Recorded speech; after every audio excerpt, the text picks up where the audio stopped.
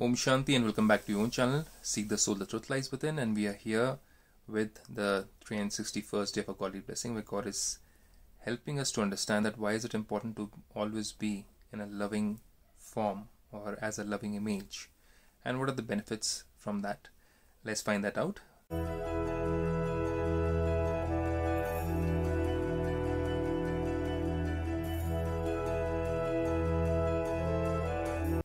In the heading, Baba says, may you become a loving image by transforming your fierce, feary form with your cool form of love. May you become a loving image by transforming your fierce, feary form with your cool form of love. The explanation goes like this. In return for your love, the Father, the bestower of blessings, gives you the blessing. In return for your love, the Father, the bestower of blessings, gives you the blessing. May you be a loving image. The blessing is, may you be a loving image at every moment. Somebody who has got love for God, a soul who loves God, will love every creation of God. Whether it's 5 elements, whether it's souls, whether it's animal souls, human souls, that soul is going to love everything and everybody. So may you be a loving image at every moment for every soul and in every situation. Never abandon or forget your loving image. We are children of God. God is a loving image, supreme loving image, and since we are His children, we are supposed to be master loving image also. Never abandon or forget your loving image, your loving face. Loving image means I am a loving soul, loving face. Your loving interactions, connections, and relationship of love. We are talking about spiritual love. No matter how fearsome a person, we may face situations in our life from our friends, relatives, colleagues, at workplace, a person, a boss, subordinate, or anybody could be coming in a fearsome way or manner and facing us. And it could be matter also. 5 elements too. When it's extreme cold, extreme hot, there could be an earthquake, there could be a landslide. And we generally say negative about it. It's too cold. Why is it so cold? Damn, it's so cold. That is also giving wrong vibrations, wrong energy to the 5 elements. Not just souls, even to the 5 elements.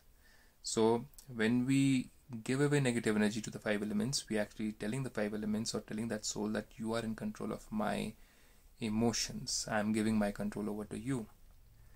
Not just that, we step down from the seat of a king who's always in control, always at peace, and we step down and we remove a crown of peace, crown of happiness, and we become like a commoner.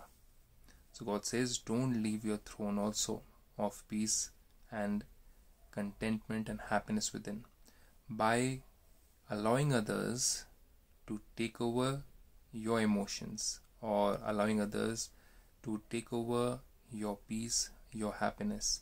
And how do we allow others to take away our peace and happiness? How do we allow matter? How do we allow matter to take away our peace and happiness? When some kind of disturbance, some kind of a fearsome form they show, we give in. That means we also change the same way. They become fearsome, we also become fearsome instead of being loving. So that means we are giving in to them. God says, don't let that happen. Don't let your peace, don't let your loving nature go away. Because that is your karma. That is your original form. And God says, He's reminding us, so even if they come in front of you, in the fiery forms, constantly continue to transform them with the coolness of love. That means we should have good wishes for 5 elements also. For water, for earth, for air, for sky element, and for wind. So we should have good wishes for them. Even during typhoons, we should pray for the 5 elements, not just for the souls, that may their homes not get destroyed in that, but even for the 5 elements, because they are in upheaval because of us.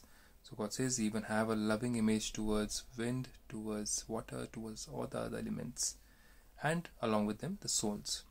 Create a world of love with your loving drishti. Drishti means vision, the way you look at things. So in a situation where it's fiery, one can look at it in a loving way, kind way, and somebody on the other hand can look at it in a angry, frustrated, irritated way. That is our own internal state of mind, and God says control that and transform that into a loving state.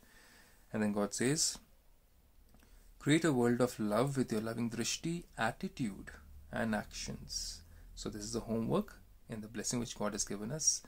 When we do this, and if you face anybody tomorrow or in the next moment, any person who comes and shouts at you, gets angry with you, or shows a fearsome form, then try to be loving, kind.